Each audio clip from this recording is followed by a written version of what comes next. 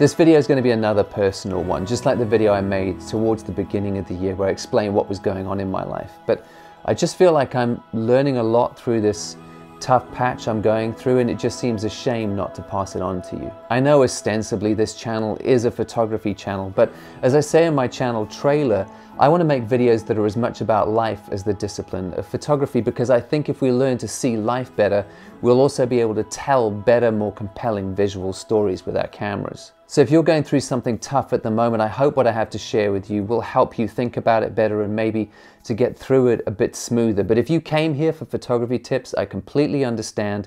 Feel free to tune out and I'll catch you in the next one. So as I said in that video earlier in the year, a lot has changed in my life in a very short span of time, and some of that change was planned and some wasn't. On the planned side, I always knew I was moving up to Yorkshire this year, which I was really excited about. But on the unplanned side, my wife left back in January very suddenly. So I suddenly found myself having to make that move on my own. So since January, I spent a lot of time grieving the loss of that long-term partnership. And for most of it, I was stuck in my London flat, which was filled with the ghosts of our past relationships. And I was trying to get myself to the point where I was feeling hopeful about starting again. But on a very real level, I felt like I was holding my breath, waiting for those changes to come so I could exhale and start again. At the beginning of April, that moving date had finally arrived, and I'd packed all my stuff into boxes. I loaded all those boxes into this van, my whole life in there, and I'd hired a car which I threw my cameras into and some of my lights and my computers to keep them safe. And I started driving that car. I went round the M25 ring road, for those of you who know London, and I just hit the M1. Thinking to myself, this is going to be a fresh start. I'm going to start a new home and hopefully start a new life moving forwards. And I almost allowed myself to exhale, like finally I've made it. It's been tough. It's still going to be tough, but at least I can start again.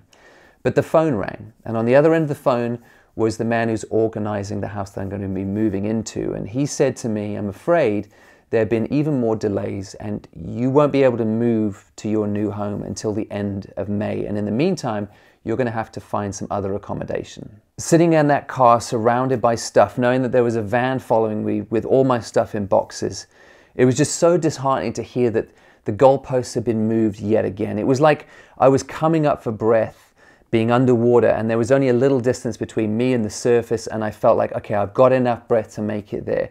Only for someone to take that surface and move it a lot further, and to suddenly realize like, oh my gosh, I've got this tiny bit of oxygen left and a lot further to go before I can start again than I thought. My immediate response to that phone call was anger. And anger is always just a sign of fear. And I think I was afraid that I'd been holding it together this much and I didn't have enough just to keep going in the tank.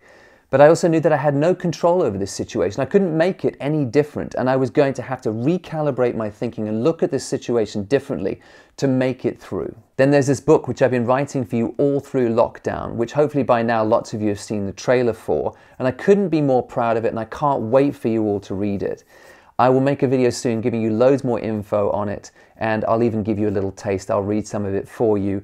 But in the meantime, if you want to go check it out, I'll leave a link down below where you can go and click, read up the information, watch the trailer, and make your pre-order if you think you're interested. I finished writing that book back in January and handed it over to the publishers, and since then we've been going through things like copy editing and proofreading and layouts and designs, and it's been sent off to the printers. So I haven't really had my hands on this book for a little while now, and I was excited for it to come out.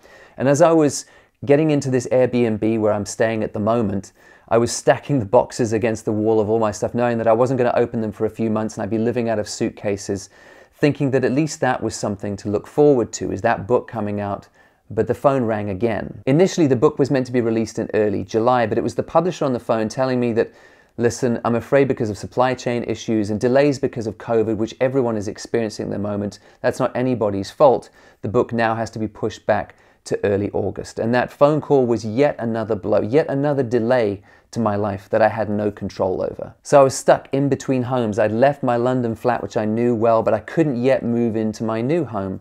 I was stuck between friendships. I'd left behind lots of friendships in London and moved to a part of the world where I've yet to make decent friendships because I've only just arrived. And being stuck in between, having spent all this time over the last year writing you this book, but being a way off actually getting it into your hands so that you can read it and respond. I'm even stuck in between photography projects because I've left behind the streets of London, which I know relatively well, and moved to a part of the world where I don't really know what I'm doing and I have to start from scratch. And even though I have some really exciting photography projects I can't wait to get going on, I can't do that until I'm moved and settled because everything sits in boxes. So in so many ways, my life right now is in liminal space. Liminal space might be a new concept to some of you, but it just describes a transitional space where we're in between things. Like when you stand under a door lintel in a house, you're neither in the lounge nor in the kitchen.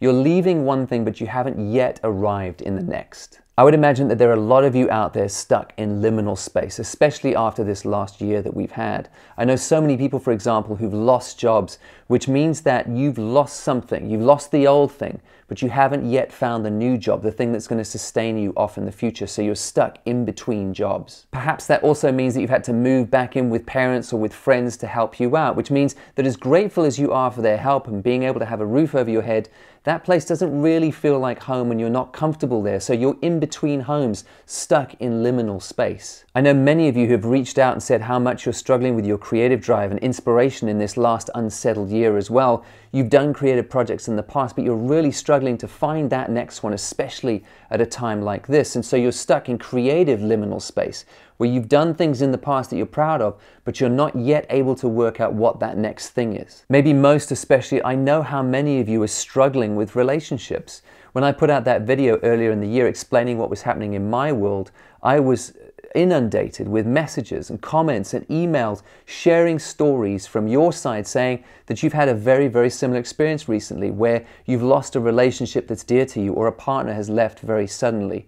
I understand the pain of that, having to grieve the loss of that relationship that meant a great deal to you and looking forward to a future where there's no guarantee that you will find another partner like that. And so you're stuck in relational liminal space. In between space, transitional space, liminal space is always uncomfortable.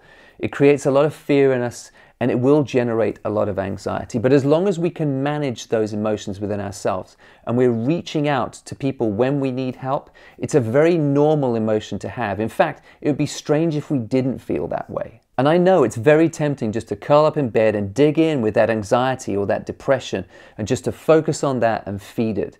But that would be a mistake. Because emotions like that are just signposts, letting us know where we are on our journey, feeding us information about the fact that we are in an unsettled patch, but they're only signposts. And if we only focus on them and we just wallow in those negative emotions only, we may miss the opportunity that chapters like this hold for us. That might sound odd.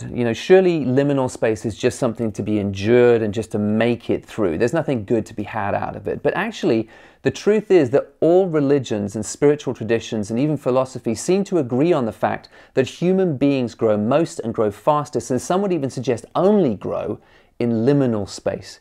Because when our lives are ordered the way that we want and we have more control over things, we can almost go through life on autopilot without having to develop ourselves. However, when things fall apart, we're forced to ask ourselves the big questions. We've lost a lot. Things haven't worked out the way we thought, so we have to start to turn our life over and look at it and ask ourselves, are we actually building the life we want for ourselves? Or are there things we really need to change? And liminal space throws those questions in our face. So I've been actively trying to put that into practice, because it is tempting just to stay in bed, but I'm forcing myself to get up, to do that thinking, to take long walks and long drives, to do some writing, to sit and read those books that I've been meaning to read for years, and to start to journal and jot down ideas about possible futures and ways I could direct my life from here. I've also been taking a hard look at myself, because I don't want to play the victim. I don't want to act like I'm in this situation because the universe is just being mean to me and I'm a victim, because that's rarely the case. Whenever things fall apart, we always have a hand in it. We've always made mistakes somewhere along the way, and we can't miss the opportunity to ask ourselves the hard questions about, where have I messed up? Where have I been someone I'm not proud of, and what do I need to change about myself to be a better person going forward? So I've been replaying who I've been over the last decade and taking a look at the stuff that I've done that I'm really proud of and the stuff that I've done that I'm not so proud of, and working out how much of this stuff can I lose and how can I maximize the good stuff going forward. Because I believe that in liminal space, we are offered the best opportunities for fresh starts that we ever experience in our lives. We've already lost so much, so we might as well at least make sure that we get through a patch like this, having tweaked ourselves into a slightly better human being. This past weekend, I met up with a couple of photographers from York, and we were sitting by the river having coffee. And they were asking me about, how things are going at the moment, what's going on in your life. And I started to share about all this liminal space stuff, all the things that at the moment I feel stuck in between. And then I caught myself saying, you know what, I think that as tough as this time is, that I'm going to look back on this patch of time and be grateful for it, and actually see what an important time it was, and how that everything came after it was fed by trying to do this patch well, even though it's really tough to go through. And sometimes we say things because we know they're technically true, but I was pleasantly surprised to find that I actually believed what I was saying. So if you find yourself stuck in liminal space at the moment, whether it's jobs or relationships or friendships or creative projects or even homes, it doesn't all need to be bad. And if you use it correctly, you may even find yourself looking back on this very difficult time in your life with gratitude in years to come. So be kind to yourself and don't rush. Very few of us have the patience to let the new thing emerge organically. We all want to rush through it because it's so uncomfortable. I know that, believe me. But if you can find it within yourself to use this liminal space you're stuck in to do real work on yourself, a better person will emerge in the end. I promise.